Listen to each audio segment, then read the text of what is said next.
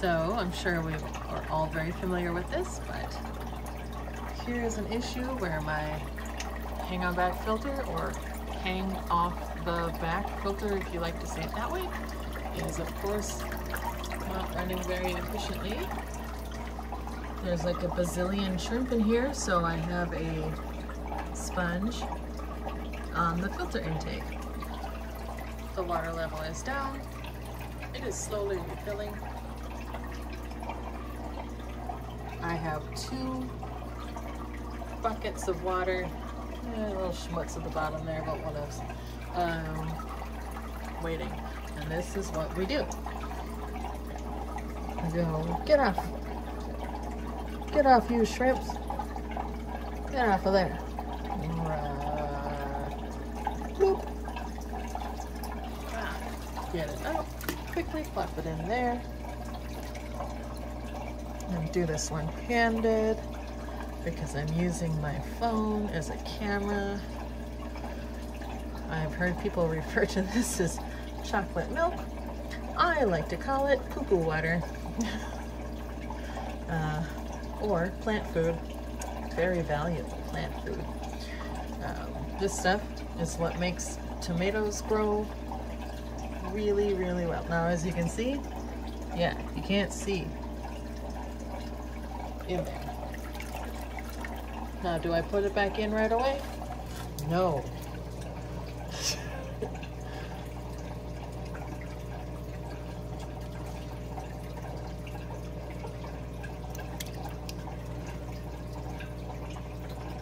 Look at how much more is in there.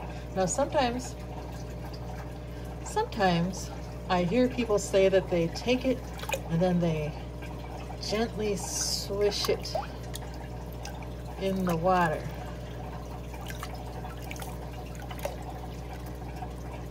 I will tell you right now, that does nothing. That does not help you. All that does is add to a bunch of frustration. It does not actually squeeze out the sponge. Now I know, once again, this is not a new phenomenon at all.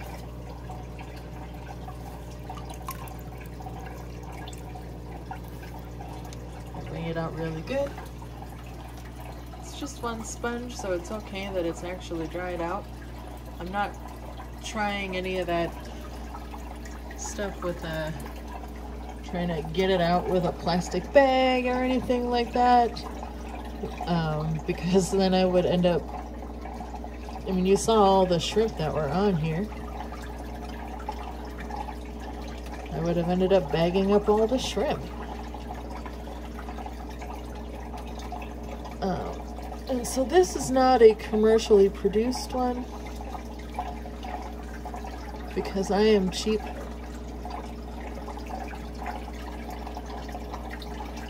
And so it's a little bit harder to squish it back on. All it is you can go to like Amazon or wherever it is you like to buy things. Like random stuff. And I looked for sheets of 2-inch or what would that be, like 5-centimeter open cell foam. You want to find the most porous or coarse open cell foam that you can find.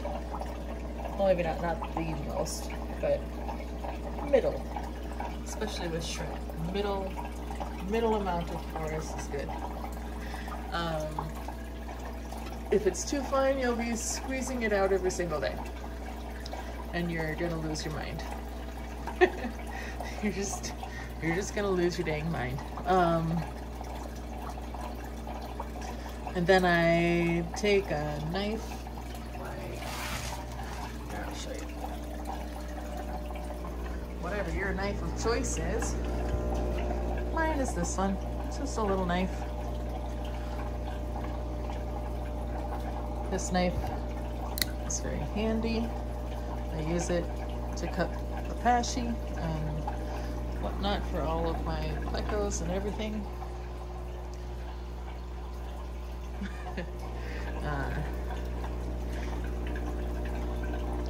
And I just like stab through the center and just kind of cut it.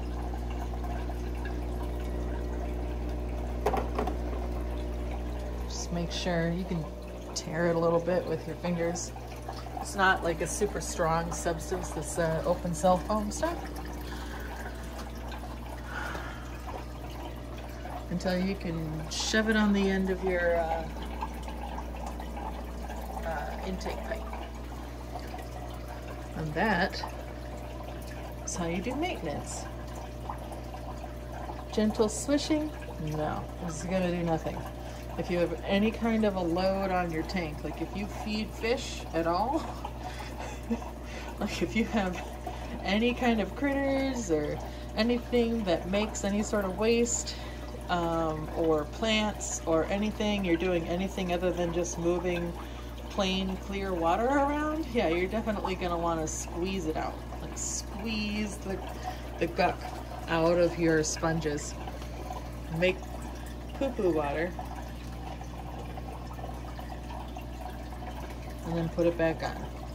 If I had only done the one, all that poo-poo would have ended up in the tank, because it would have been loosened. Anyway, it was just kind of it's just one of those things where you know, you like see something all the time, and I decided I would just address it. That's how you do it. You just pull it off, squeeze it out again, put it back on. And yeah, that's all. Have a great day. Bye.